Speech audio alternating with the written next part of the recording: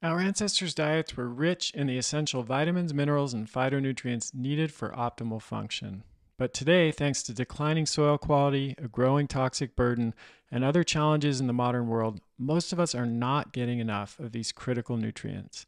That's why I created Adapt Naturals. It's a supplement line that closes the modern nutrient gap so you can feel and perform your best. Unlike most supplements that contain cheap synthetic compounds your body can't absorb, we use clinician grade, bioavailable ingredients that make a real and noticeable difference. I've translated 15 years of experience treating hundreds of patients and training over 3,000 healthcare providers into a supplement line you can trust. No BS or hype, just high quality, research backed, clinically validated products that get results. Our supplements are made without gluten or GMOs. They're also third party tested to validate ingredients and confirm they're free of heavy metals and other toxins. We have a full range of products, from the most advanced multivitamin and phytonutrient formula on the market to a blend of 8 organic superfood mushrooms, including reishi, chaga, and cordyceps, to a one-of-a-kind fish oil with bioavailable forms of curcumin and black seed oil. Our newest product is Luminous Mind, a blend of 7 nootropic compounds that boost cognitive function and elevate mood, including citicoline, UMP, bacopa, ginkgo, and lion's mane mushroom. These nootropic ingredients improve focus, memory, and attention, boost motivation and mood, and promote emotional and psychological resilience. They do this without the jitteriness, agitation, and sleep disturbances that often accompany caffeine. They also support brain health by protecting neurons, promoting neuroplasticity, and even regenerating new brain cells. Luminous Mind's a perfect fit for students, knowledge workers, entrepreneurs, creators, artists, people under mental or emotional stress, and those struggling with cognitive issues, low mood, and difficulty focusing and concentrating. I think of it as an unfair advantage that can help you achieve your goals, whatever they may be. Head to adaptnaturals.com to learn more and start living the life you want to live. Hey everybody, Kresser here. Welcome to another episode of Revolution Health Radio. Historically, female hormones have really only been a concern for the medical establishment, at least in women who are menstruating, and particularly for fertility and pregnancy and maybe the postnatal period. And once a woman is through that phase of life, hormones really are not part of the discussion in mainstream medicine. That has changed a little bit over the past couple of decades. There was certainly interest in hormone replacement therapy back in the 90s. And then there was a very well publicized, but unfortunately not well designed study on hormone replacement therapy that ended up misleading a lot of women into the belief that hormone replacement therapy was ineffective and even dangerous. And that really changed the conversation in the public health world and in mainstream medicine, and unfortunately has led to a lot of women not getting the support that they need as they transition into that life phase. So I'm really excited to welcome Maria and Kristin on the show today. They both had issues themselves going into menopause, and in one case in the health field already, in another case decided to join the health field as a result of the difficulties they faced navigating these challenges. And they bring a lot of wisdom and experience working with women going through this phase. And they've recently written a book called The Great Menopause Myth. And so that's the subject of today's show. We talk about the critical health impacts of sex hormones beyond fertility, all the way through the life cycle, the importance of optimizing metabolic health for aging well, why hormone replacement therapy or HRT has been inappropriately maligned and misunderstood, and then the importance of personalizing treatment, which of course won't come as a surprise to you if you've been listening to this show. That's a consistent principle in functional medicine, and it's also true in this situation. So this was a great conversation. I think women of all ages will be interested in it, but particularly if you're approaching or in perimenopause or menopause, this is a must listen, and I hope you get a lot out of it. All right. With no further ado, let's dive in. Kristin, Maria, welcome to the show. Thanks for having us. So let's just dive right in. This is a very important topic. I don't need to tell you both. You're well aware, and you mentioned this in your book. This is a growing area of concern for many women, and you can see that in web searches, interest in products, supplements related to menopause, age, demographics, aging population, and just the lack of attention that it's received in the conventional medical world, and maybe even just the way that it's been characterized historically as a disease state, and really just kind of ignored, and very few solutions offered to women who are struggling with this life transition. So maybe we can start there. Like, what led you to become interested in this area, and what have you seen as the shortcomings of existing approaches? And I'll say both conventional approaches or any other approaches that led you to, to feel like there was a need for the book in the first place. Sure. Well, what often leads people to their areas of passion when it comes to health is definitely a need. And for me, we were both around the same age when we first started to feel that just something was happening, and that was early 40s, 43 to be exact for me. And I think Kristen, you as well. Yeah. It just there were palpable changes. They were physical, they were kind of mental, emotional, and I had always been somewhat holistically oriented. So I knew that I needed to seek, we'll say a little bit more progressive care. So I trekked into Manhattan, saw a pretty well published physician, medical doctor, and I was kind of overtreated and underexplained. And he actually, Chris, he actually did give me lots of supplements, and he gave me hormone replacement therapy, and it was bioidentical. And I was like, okay, I'll do this. But I didn't stick with it because I had no idea what was going on. I was given no education whatsoever. And, just in case you can't sleep, which you have voiced a struggle with, here's some Klonopin as well, all from a holistic doctor. So at that point, I knew that I had to kind of go back to school for, just for my survival. I needed just a level of education and knowledge to be able to advocate for myself because I didn't know what was coming, but I knew what was coming. Like I didn't know the extent of it, but I just knew there were significant changes afoot for me. And this was at 43. So that's why that was my story. Yeah. Yeah, and I love it when people ask this because I feel like Marie and I kind of represent the two bookends. I was living in Boston at the time, ground zero for conventional medicine and big pharma, let's be honest. And I didn't know it was hormone driven, to be perfectly honest. I was 43 years old, just like Maria. For me, the changes weren't, I didn't have anything to identify it related to my cycle because I had an IUD in. So I was not a cycling female at that point. I didn't have hot flashes. So I kind of lacked all the traditional type symptoms that women identify with midlife.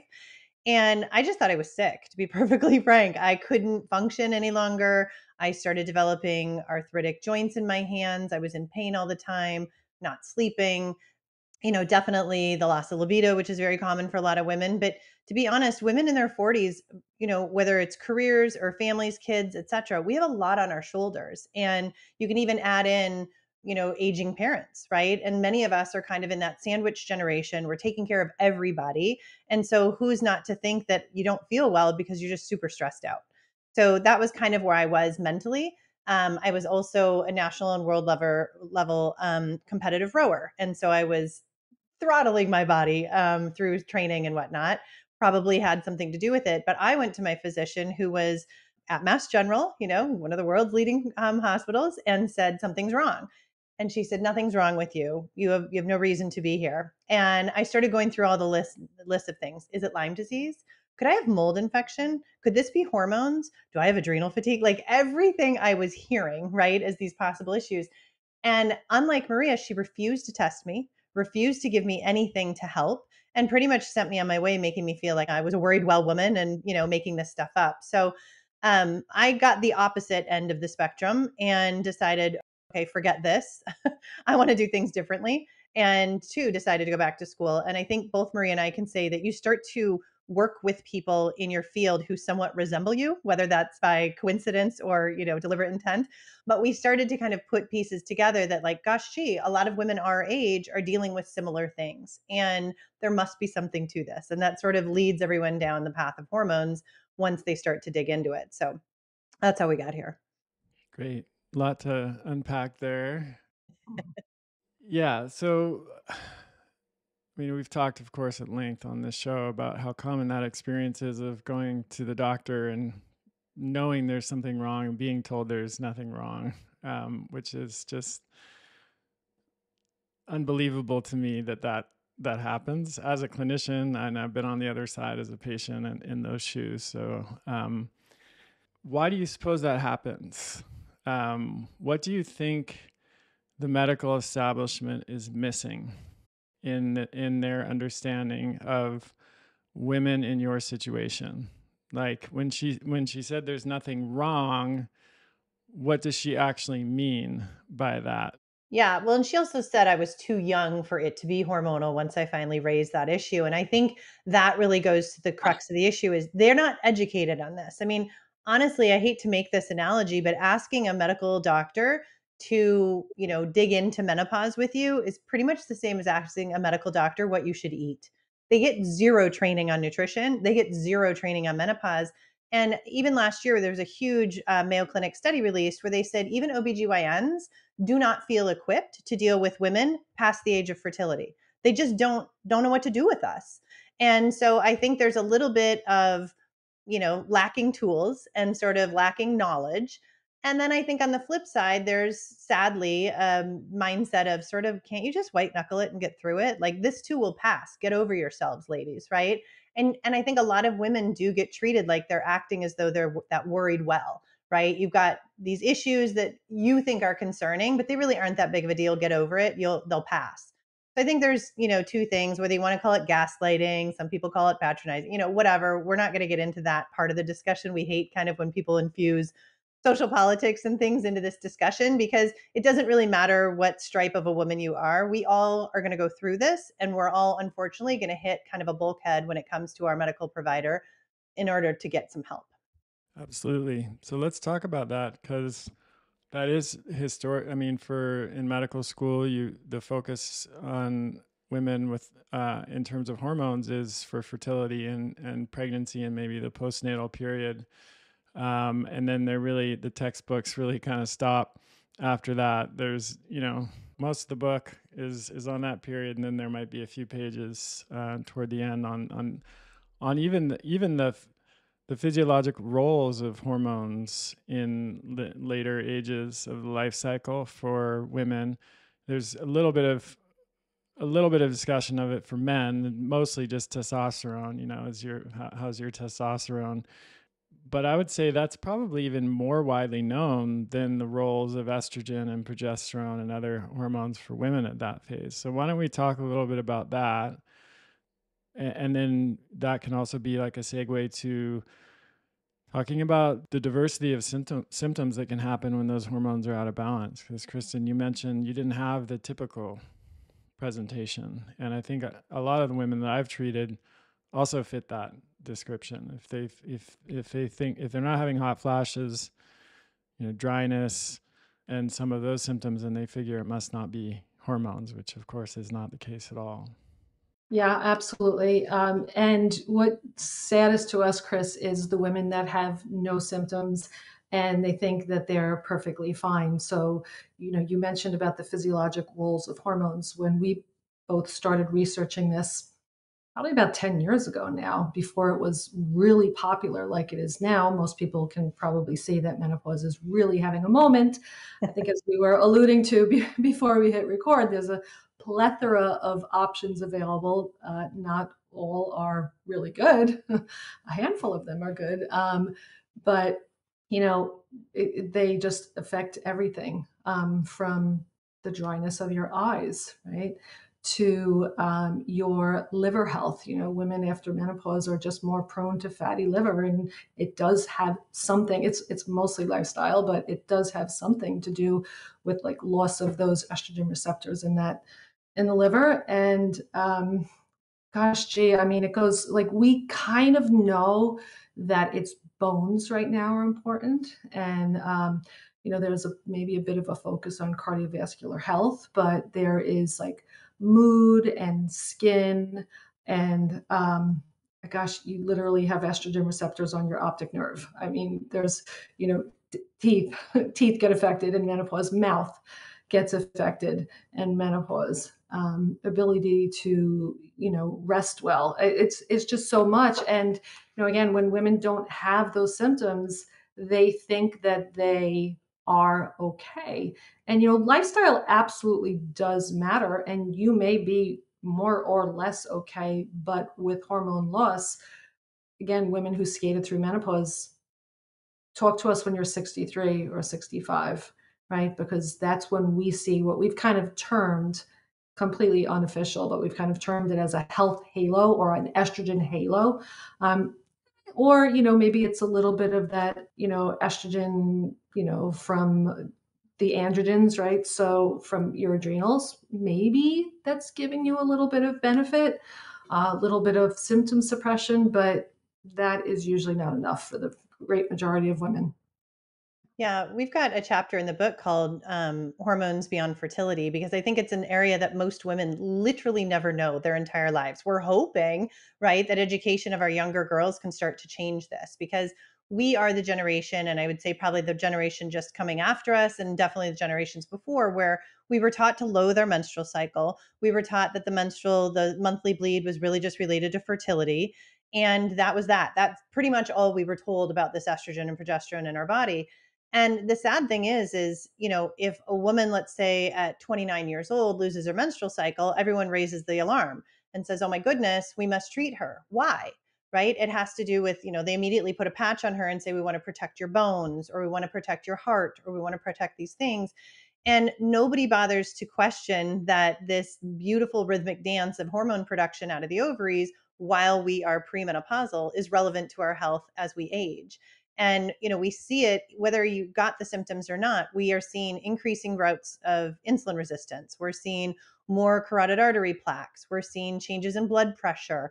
Lipids are starting to increase, and women are like, I didn't do anything different. I've changed nothing.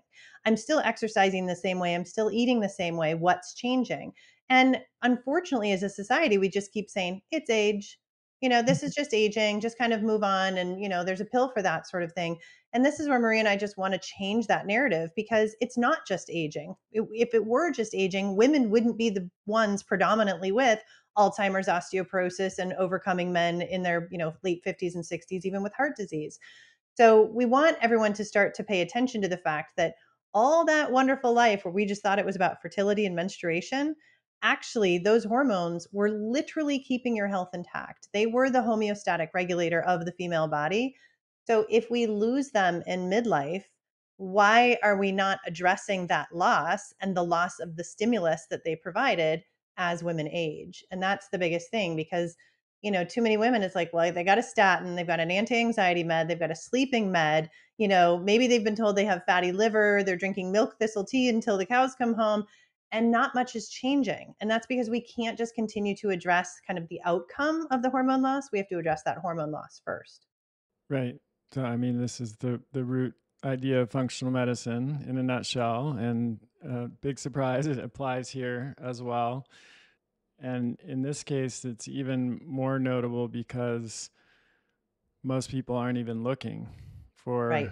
the root cause. And it is a prime example of the problem with a very fragmented healthcare system where you have a different doctor for every different part of the body, and nobody's really making the link that all of these various symptoms that seem like they're disparate and not connected are actually probably stemming from the same root cause. So, with that in mind, let's talk a little bit about how, some of the causes of hormone dysregulation in women at this life stage. I mean, they're similar throughout the life cycle, but they're, you mentioned there, probably some causes that are more prevalent for hormone disruption as women age, like women in their 40s, for example, who are working outside of the home, raising kids, maybe training hard, and burning the candle at both ends, that's maybe different than causes of PMS or irregular menstruation in a teenager. So, in a perfect world, the hormones are great, stay balanced all the way through life. Our lifestyle is pristine, our diet is pristine. No, we have no problems. But what are the main drivers from your perspective of imbalance when things are going wrong for women who are entering into that transition?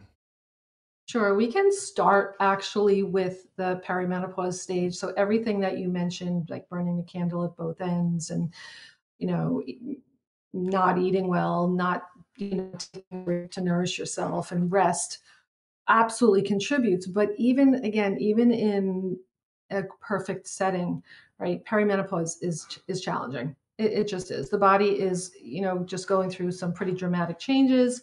And, a lot of women will talk about how they're estrogen dominant at that point. And that is because their progesterone has fallen. And that is because they may get some, like bursts of estradiol from the ovaries, or if they're not getting like bursts, they just don't have enough progesterone to kind of buffer the actions of the estradiol.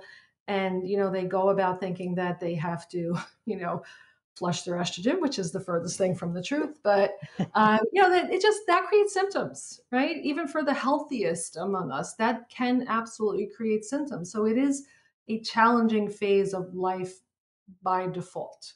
It's just those shifting hormones. And Yeah, you I mean, your lifestyle issues on top of that, it makes us orders of magnitude worse.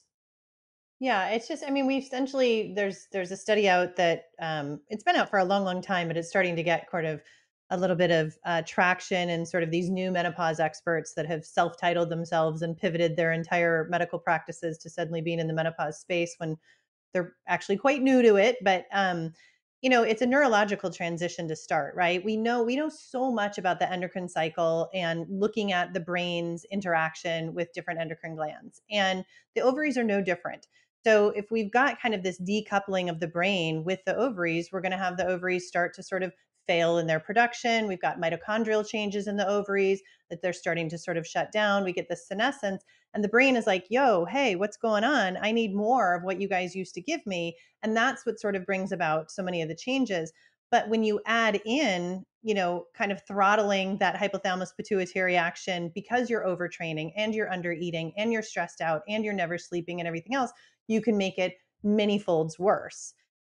Are there issues with endocrine disruptors? Absolutely. Too many women are still on birth control coming into this phase of life. That's going to make for a pretty hard transition for them once they stop the birth control. Do we have the stress issue and kind of the lifestyle? Absolutely. That's going to become a problem as well. But for the most part, whether your lifestyle is pristine or not, you're not going to be able to escape the hypothalamus and pituitary ovarian disconnect that's coming. And that is the principal driver of what is going on for midlife women. Like Maria said, you could have these other issues because of lifestyle when you're younger. But honestly, right around the age of probably what, Maria, 47, 48, it's really a brain ovary disconnect that's driving just about everything at that point. Well, with that in mind, let's talk about the importance of hormones, because there's been a lot of misinformation and misunderstanding here, particularly with the early HRT studies. I think, there was an initial period before that where in the hormone replacement world and the, you know, at that time there was a group of clinicians who were really using that quite a bit. And then those studies came out, and all of a sudden it was like, stop doing that. Nobody should, we should not be giving women hormones. So let's kind of break that down, starting with just what you think and the research suggests is normal for women, which is a very controversial topic. And depending on who you talk to, you'll get very different answers, like ranging from women who are in menopause should have the same level of hormones as women who are still, as a 22-year-old woman, or, all the way back, down to the other side of just kind of let it ride, and we shouldn't be giving any hormones. So where do you two fall in that on that spectrum? Well, one of our favorite chapters in the book does look at hormones through the lens of history. And the reality is we have two kind of intervening things is early 1900s, women weren't living past menopause as long as we are living past menopause now, right? So that the problem wasn't as palpable and obvious. There was sort of this aging and death. And Maria has a beautiful article in one of our Mighty Network groups that says, if menopause is natural, why should I replace my hormones? We're like, well, because natural menopause used to be death. Like that's the, what used to happen. But about the early 1900s, we actually had every major medical society recognized the loss of hormones in menopause as a disease risk, and they looked at hormonal replacement therapy as preventative medicine, and it was well adopted as preventative medicine. But so women are starting to live longer. People are starting to realize, wow, longevity and health span are two different issues here. These women aren't living well longer, so let's start to address the hormonal issue that's at play that's driving these disease states. And that went along happily for about 40, 50 years until we had big pharma kind of come in and say, hey, we can commercialize hormones for you. And we started to get this hormone product. Maria and I sort of refused to refer to them as actual hormones, but they were hormone products. They were not on a molecular basis what women had been given for years and years before. We know that if we're going to give something that's not recognizable by the body, there's probably going to be some problems. And over time, we've got a lot of social political things happening with kind of women emancipation. We've got women going to work, not wanting to have children in order to, satisfy their careers. Birth control comes on the market. All of a sudden, we're realizing, hey, we can kind of change women's cycles with this birth control. Suddenly, birth control becomes du jour for women in their 40s and 50s. That wasn't really the original intent. And we sort of just lost the plot, to be perfectly frank, with this change in aging, wellness being the focus. Suddenly, medicalization becomes the focus. And then, hey, Big Pharma's got a solution for that. So there were some issues that started to arise. Nobody was paying attention to the nuance of the different types of hormone products that were being given to women and sitting back and thinking, maybe it's the product and it's not the hormone that's the issue. And ultimately, there was call for, hey, we need to get a better study to really look at these things. And the better study that came out of it was the Women's Health Initiative. And it was one of the worst things that could have happened to women, to be perfectly frank. They used synthetic hormones. They used hormones that were derived from equine urine. There's 10 different estrogens in those. They're metabolites. They're not actually really doing the same functions as women's, ovarian produced hormones. We use synthetic progestins, which we now know are endocrine disruptors and alter the receptor, particularly in breast tissue, causing folded proteins, leading to cancer risk. So we took these really crappy products and then we decided to give them to women with the guise of let's look at we can prevent diseases of aging in these women, but we're going to use women who've already got the diseases of aging because they're in their 60s, right? And so we chose like a really bad cohort to look at. And then we didn't really get healthy women. We got women who already had disease process, who were diabetic and who were obese and who were smokers and who were all these things. And then we gave them these fake hormones that we didn't want to recognize were maybe going to cause a problem. And voila, we started seeing cancer and clots and some other things. And so they stopped the study prematurely and said, women, throw out your hormones. Everyone get rid of them. And it was, governments got on board, medical schools dropped hormone discussions from their curriculum. So now we've got generations upon generations of doctors who truly believe hormones are bad. Not just that they're not educated, that would be bad enough. They literally think they're bad. And we still see it. Maria and I'll get women, my doctor won't let me get on that because estrogen causes cancer. Oh my goodness. Have you had a baby? Did you get out of pregnancy without cancer? Shocking, because you had really high levels during that time. So, we ended up just getting too many interests, kind of cooking up in the kitchen, the wrong recipe, and not shockingly got bad outcomes, and then extrapolated that result to all hormones. And one of our mentors loves to say it's sort of like giving little kids fruity Skittles and seeing them getting cavities and blood sugar issues and then blaming fresh fruit, right? And that's sort of what ended up happening with hormones. And so it's taken, it's only been about 22 years since that WHI study was stopped. The authors have since walked back a lot of their conclusions. People now recognize most part that it was wrong. But the damage has been done, sadly. The damage has really been done. And the only pioneers to sort of shift the conversation go back to people who are saying, let's look at personalized medicine, let's look at individualized care. Compounding pharmacies started to be able to produce molecularly identical hormone compilations to give women. But you can't patent compounded hormones. And so now there's kind of this tug of war between FDA commercial products and unpatentable, i.e., not profit driving products. And sadly, women are the ones who lose. So, Yeah. And there's another rabbit hole to go down there with the social political aspect of this, which you yes. have indicated that totally fine not to go there, but it's real, and it really affects what's available to people and the public perception of these treatments, because there's no sales rep for the bioidentical hormones going around and talking to doctors, as as there is for the pharmaceutical treatments. And doctors are not getting taken to Aruba by the bioidentical hormone companies for conferences. And all of this stuff really affects what the average person who goes in to see their doctor has access to, or even what the doctor themselves has access to in terms of information and education. And the reality is, as you both pointed out, not only did doctors not receive education about this while they're in school, they don't receive continuing education about it. Whereas they do receive continuing education ad nauseum about pharmaceutical treatments. That opportunity is never missed, whether it's through a pharmaceutical sales rep or a conference that they attend for CME credit, et cetera.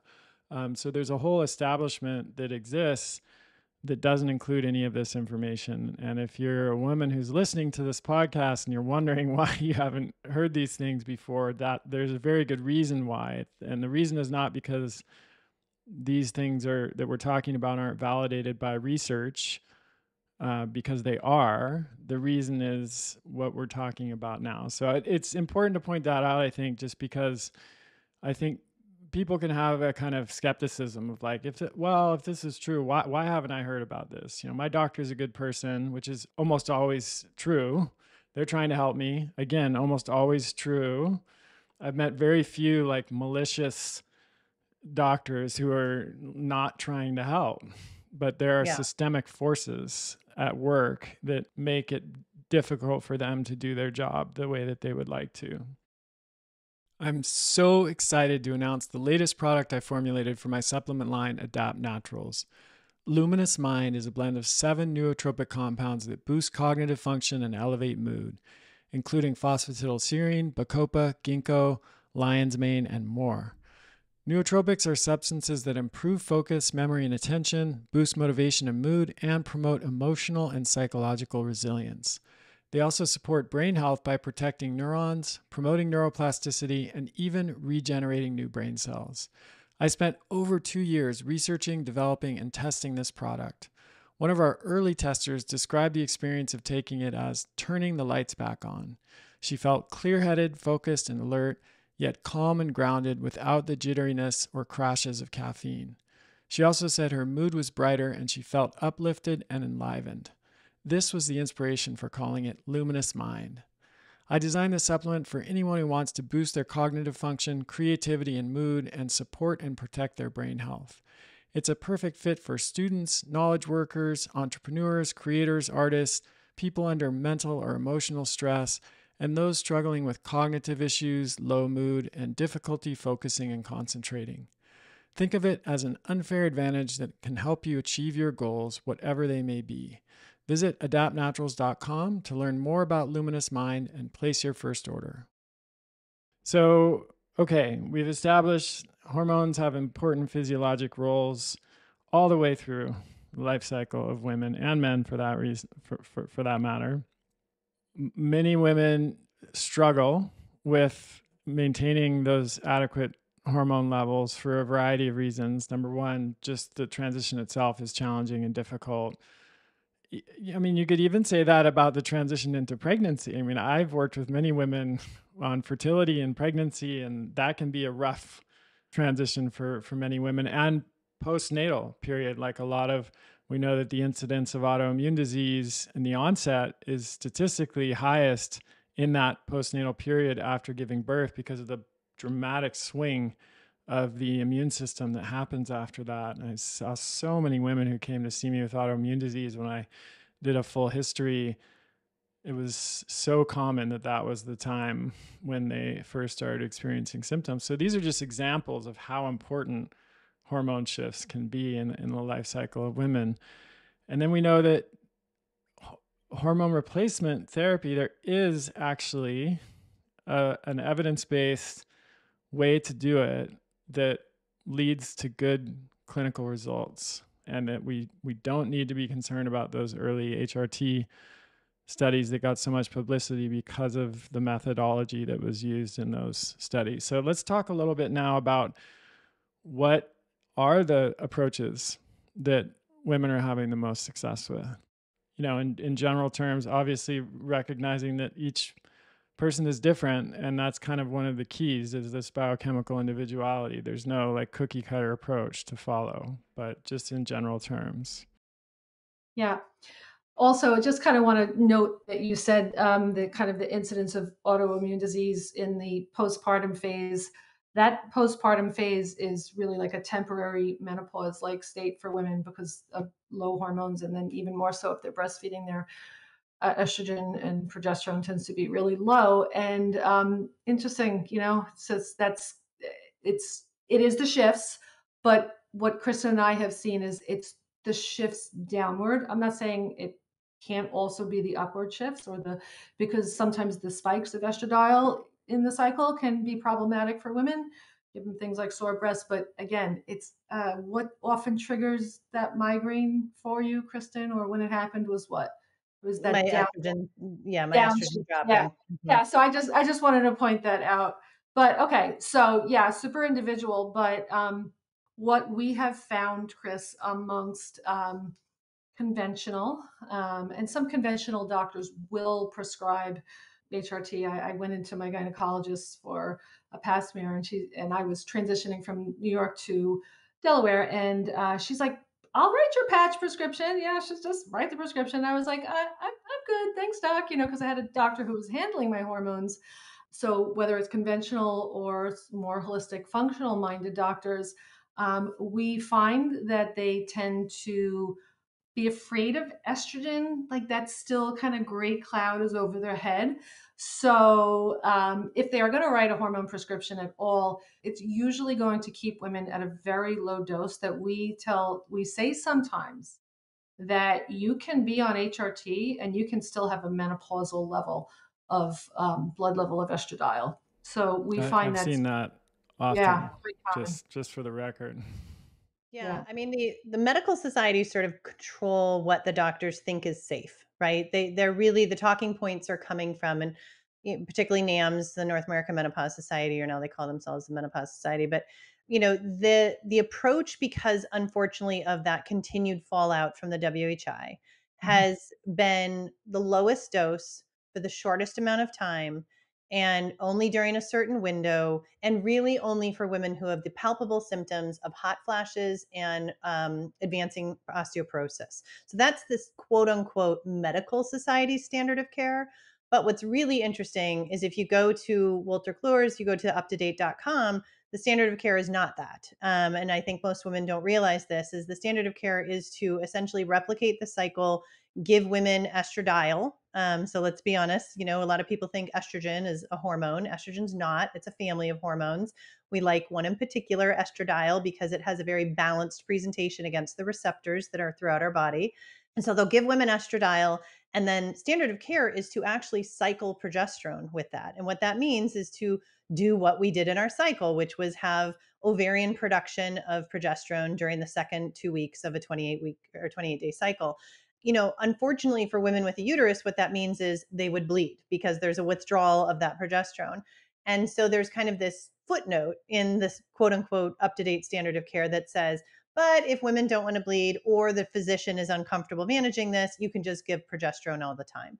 So I'd say that's predominantly what we see, which is estradiol, usually at a low dose because of what Maria identified as that fear, and then progesterone all the time.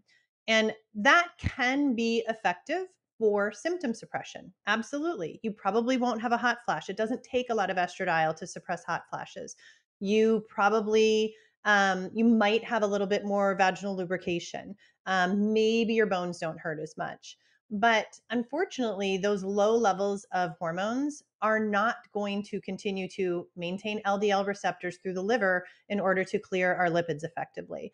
There's nothing more scorned than a 63-year-old woman who's been on a patch for 10 years and finds out she has osteoporosis, notwithstanding having been on quote unquote HRT.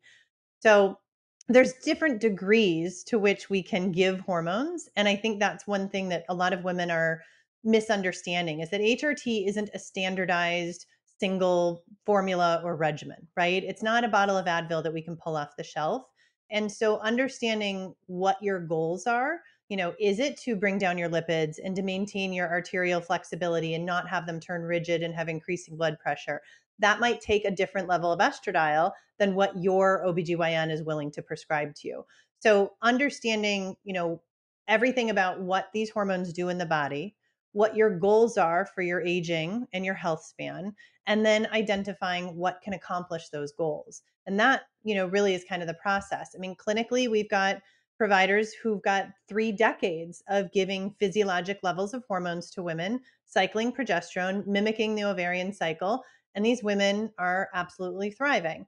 We have other women who are plenty happy to have 80 picograms per ml of estradiol in their blood from the highest dose patch and say, well, I can have sex with my husband because my vaginal tissues aren't tearing any longer. I'm maybe not having as many UTIs and I don't have any hot flashes. And they're perfectly happy. And that's all that really matters is that women identify what they're looking for, what these hormones can do for them, and then get a formulation for that. But there's a huge gamut. And we know birth control is still given out by very well meaning physicians as hormone replacement therapy. It is not. Pellets are a huge business, right? We're going to give these super physiologic doses of women, have them kind of slowly wane over the course of 3 months, and then shoot another pellet in their rear end and call it HRT. And then we can go all the way to looking at these compounded formulations that really give women those premenopausal levels. So there's so much along that spectrum of HRT. They all have things that they accomplish. It's just whether or not it's what each individual woman wants to accomplish. Yeah, and that's a great point and goes back to functional medicine again. And one of the reasons why it's difficult to study compared to conventional treatments. Usually, in a randomized controlled trial, for example, the goal is to limit the number of variables. And so you will have a standard dose of a medication that's offered to the participants, and then a placebo that's offered to the control arm. Those are the main variables that they're changing. And so it's difficult to study adequately prescribed hormone replacement therapy or treatment of women in menopause from a holistic or functional standpoint because the treatment might differ sometimes in significant ways from person to person. But that again, we are different in significant ways, as you just pointed out. Different goals, different health status, different background, different entry points, different Budgets. medications they're taking, habits, life circumstances, genetics, epigenetics, diet patterns, the whole 9 yards. So this is why it's so important to personalize. When I treat women and men, for that matter, but it can be dramatically different from what they get to the amount that they get to the amount of time that they're on it to the response. I mean, you can give the same treatment to two different women and they can respond to it entirely differently, as you both know from your work with people. So maybe we can talk about that a little bit too. Like, just if someone is thinking about how to pursue this, like, first of all, where should they be looking? If they've already had a conversation with their family doctor and they've gotten the standard response, where might they start looking for help? Well, this is going to sound a little bit harsh, and I certainly don't mean it to be.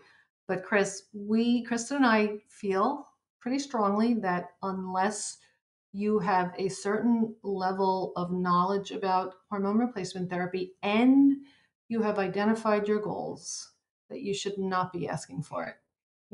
Because what happens is you're going to go to someone and you're going to get their one, maybe two options.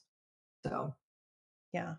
so Yeah. with that, I'm just going to say, No, it have makes sense to fun. me. I think it's good Yeah. advice because you get into the factory treatment and you don't have enough knowledge to know when you're not getting the right treatment, and that can be risky for sure. Yeah, there's nothing more sad to us than women saying, "I tried HRT and it didn't work." And, our response to that is always, "Then you didn't have the right HRT." And, I think it's hard for women because who's the one physician that if we've had children, most of us have a very close relationship with? It's our OBGYN. And OBGYNs, unfortunately, their real wheelhouse is helping women conceive, delivering babies, and caring for the female body through that stage of life. It's not, unfortunately, this.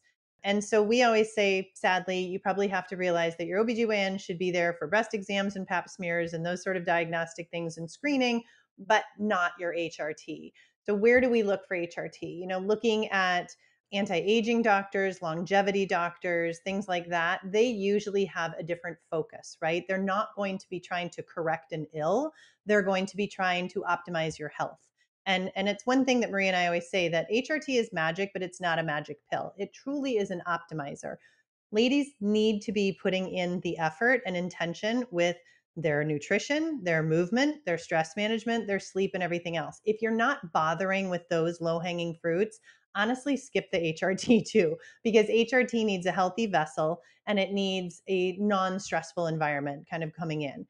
So, looking at the doctors, the anti-aging, the longevity docs, they usually have the similar goal, right? That women are looking for to really kind of up level their health. A lot of times, compounding pharmacies in local areas are a place to kind of go and say, hey, who's giving out HRT? What are they giving, and kind of who's doing it well? Pharmacists will usually be more than happy to share that information. But again, like Maria said, you have to know what you're asking for and you have to know what it's capable of giving you. And that's where I think a lot of women are just sort of wrong, in their efforts. And, for better, for worse, there is a groundswell around menopause right now. There's a huge market boon for supplements to correct the gut microbiome and GLP-1 type actors and get rid of menobelly and all the kind of trendy things that are going on. But none of those supplements are going to remodel your bones. None of those supplements are going to, clear out tau protein accumulation in the brain. Only hormones do that. So, try and avoid the shiny objects you're being sold in every algorithm on social media and everywhere else. But then we've also had this rise of what we call the femtech platform, right? We've had, whether they kind of benefited from the onset of COVID and the, boon of telemedicine, or they were going to do that anyway, I don't know. But we've got these venture capital firms sort of propping up these femtech platforms that are doling out HRT of varying degrees to women with whom they have zero patient relationship. That too is very dangerous in our opinion. HRT, as you just said, not every woman has the same experience. Some women have different receptor sensitivity. Some women need to kind of slow on ramp with HRT. Others might be better if they just dive headfirst into it because their symptoms are such that they'd rather have a little discomfort in the short run in order to get their big bang in the other side. So again, it's better or worse. I don't know. We'll say better because we have more attention being given to the topic, but worse because all we've done is sort of muddied the waters. We really haven't educated women, we haven't empowered them, and we haven't kind of given them a roadmap. It's not that we give them the solution, they need a roadmap and they need to understand how to navigate where it is they want to get to. Identify your destination and then map it out. Women aren't being given that opportunity right now. So that's kind of the frustrating crux of where we're at. Great. Well, speaking of roadmap and education, we have your book, The Great Menopause Myth, The Truth on Mastering Midlife Hormonal Mayhem, Beating Uncomfortable Symptoms and Aging to Thrive. That is a long title. It says it all. I like it. It's descriptive. So this book is either out now or will be out shortly, depending on when this podcast is released. And where can people learn more about it and pick up a copy? So it's Amazon or your local booksellers, pretty much anywhere books are sold. We just actually found out that our book is going to be published in Spanish and in French in 2025. So we're really, really excited about that. But UK would be it's going to be published in the UK. That comes out about a week or so after it does in the USA. So Great. You can yeah. go to our website, wiseandwell.me. We have a menu selection for the book there where we kind of explain, what we're going to be talking about, sort of what drove us to write the book and what things women can expect to get out of it.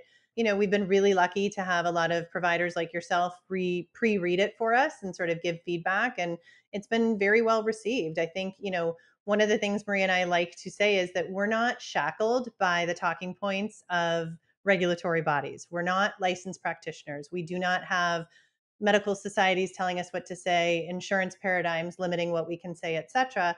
That's not to say that we're kind of shooting from the hip. This is incredibly well researched. We've been doing this for years, and we work with some of the leading HRT experts who have 30 plus years of clinical experience looking at this. And, women just wanted a place to kind of have it all in one spot. And so that's, what we hope the book provides for them.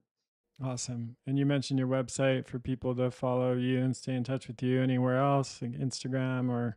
Yeah, Instagram is wiseandwell.me, or just wise and well. If they put it in the search bar, they'll find it. Yeah. Yeah. And we've got a mighty network that we try and do a little bit more long form discussions in. They can just search, I think Wise and Well or Mastering Midlife in a mighty network search bar, and they'll find it, and they can join that for free, or in our Instagram bio, we've got links for that too. Excellent. Well, thank you both so much. This is such an important topic, and I know a lot of women are going to get a lot out of this because there's just not great information out there that's available. I really appreciate the work both of you are doing, and thanks again for coming on the show. Thanks for having us. That's the end of this episode of Revolution Health Radio. If you appreciate the show and want to help me create a healthier and happier world, please head over to iTunes and leave us a review. They really do make a difference. If you'd like to ask a question for me to answer on a future episode, you can do that at kriskresser.com/podcast question. You can also leave a suggestion for someone you'd like me to interview there. If you're on social media, you can follow me at twitter.com/kriskresser or facebook.com/kriskresserlac. I post a lot of articles and research that I do throughout the week there that never makes it to the blog or podcast, so it's a great way to stay abreast of the latest developments. Thanks so much for listening. Talk to you next time.